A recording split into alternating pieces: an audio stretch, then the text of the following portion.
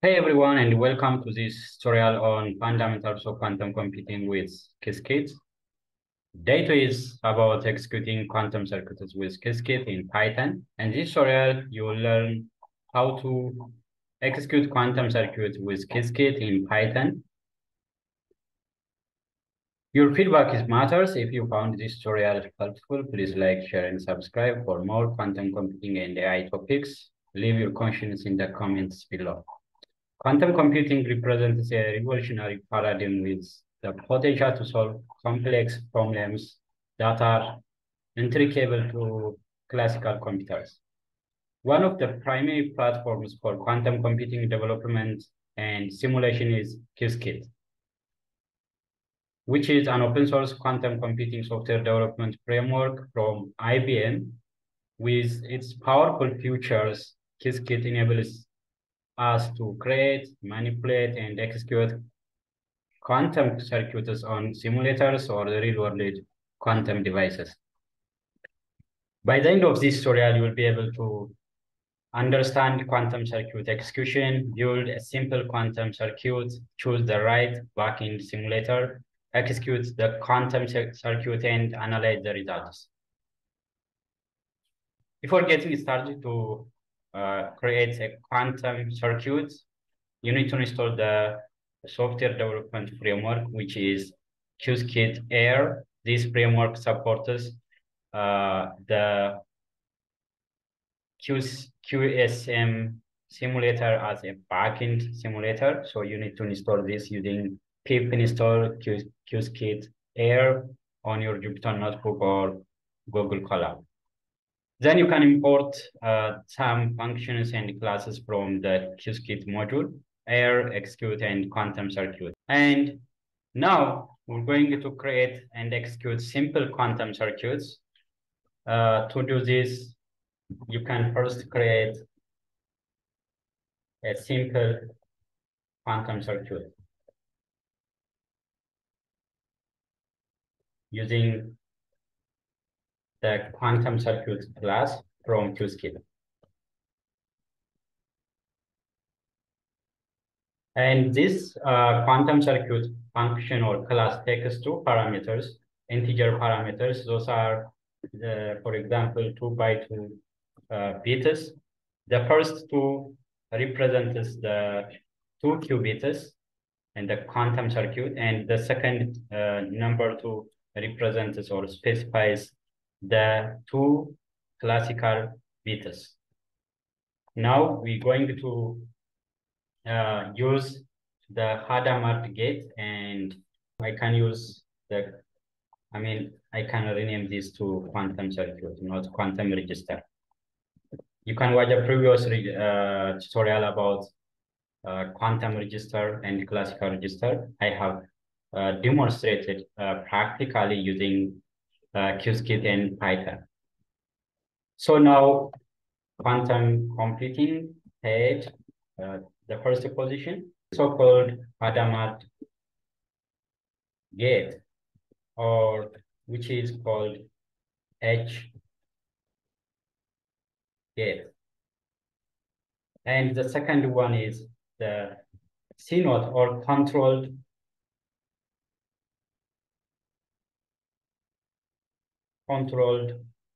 knots. Because I have a multi-qubit quantum circuit, and I can use a Hadamard gate and the controlled knot gate. So the first is the controlled qubit, and the second position qubit is the target qubit in this controlled knot gate. Okay, now I'm going to use the measure operation that measures the result of the quantum circuit. One, again, there is also one.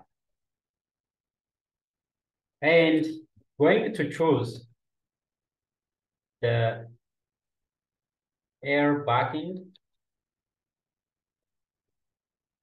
which is the backend. So the simulator in this case I'm going to use is air.getBackend.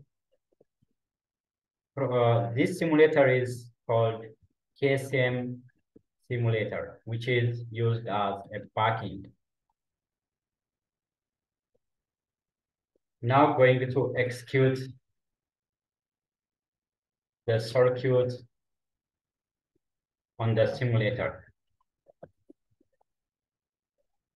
So that is called the jobs that going to execute the circuit on the simulator I have used as a backend and pass the simulator.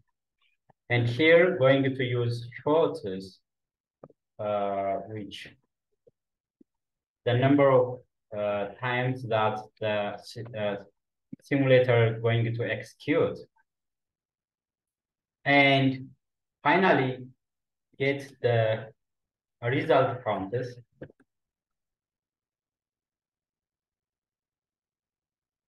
So that could be done using get counts method. So I can pass QC there, and here is what. And finally, going to print out the result to analyze. Okay, let me explain this lines of code. The first, I have created a quantum circuit with 2 qubits by 2 classical bits, and also includes a Hadamard gate and a controlled NOT gate, and also a measurement operation, which is measures the result of quantum circuits in the classical bits or qubits. I also choose the KSM simulator as the backend for simulating using air.getBackend.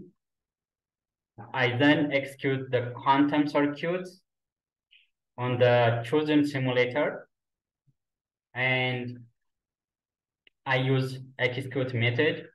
And this execute method, I also pass shortest as a parameter, which specifies the number of times that the circuit is executed to collect the statistics. So I just specified 1024. I then retrieved the count results or the result counters using get counters method, and prints the result to analyze the quantum circuits. Now let me run this code and let's see the output of the circuit. This is the output of this circuit I have constructed or created. So this circuit, the result of this circuit has 2 qubits. So it is the keys 00 and keys 11. The keys 00 represented the possible measurement outcomes. And the quantum computing, this 00 can signify that both qubits were measured as the state 0. And 11 also represent that both qubits were measured as the state 1. So the values in the 00 indicate that the frequency or count of each measurement outcomes. Therefore, the 00 was observed 506 times, and 11 was observed 518 times during the execution of the quantum circuit. So this is simple quantum circuit. You can create your own simple quantum circuit using Qiskit in Python program on Jupyter Notebook.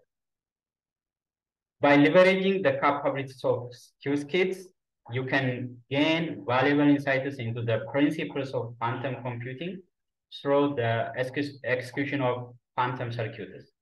This practical engagement serves as an essential starting point for comprehending the potential of quantum computing and its applications in various fields such as algorithm optimization, cryptography, machine learning, and artificial intelligence.